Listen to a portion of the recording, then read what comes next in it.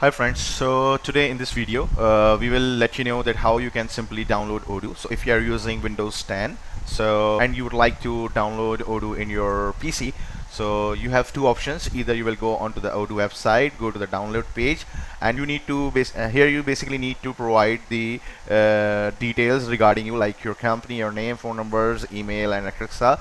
Then you will be able to download the community version and the enterprise version.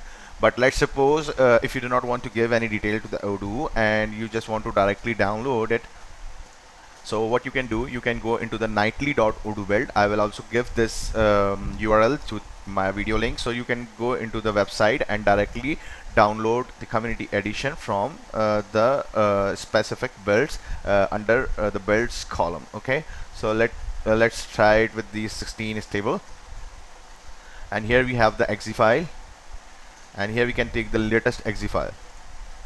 So now it's downloading. Let's wait till it's downloaded, because this is 284 MB file, so it will take a bit time. Okay, so when you have double clicked the exe file, so it will open up the installer. So we will just select OK and click next, and we can agree the terms and condition, and we can select Odoo server and Postgres database, and then next. Here we have the hostname of localhost. If we want to change, we can change the port, we can change the database username and password. So we are just keeping the same, so we are not changing anything. So now just click next, and here we can define a path that we would like to install the Odoo. So I'm just gonna change into my D drive,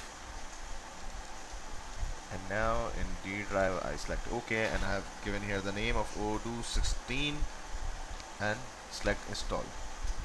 So now it will take some time to install the Odoo. Once it is installed, so then we will just finish this installer setup, and then we will be able to run the Odoo. So let's wait and see how it works.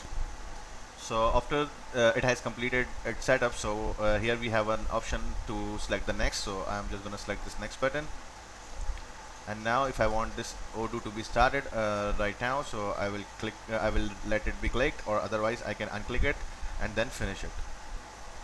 So as soon I have clicked there, so it has installed my Odoo, and now I can create my database. So this is very simple, that how you can install Odoo application in your personal PC and on the Windows 10. So thanks for watching. Stay tuned with us for more videos.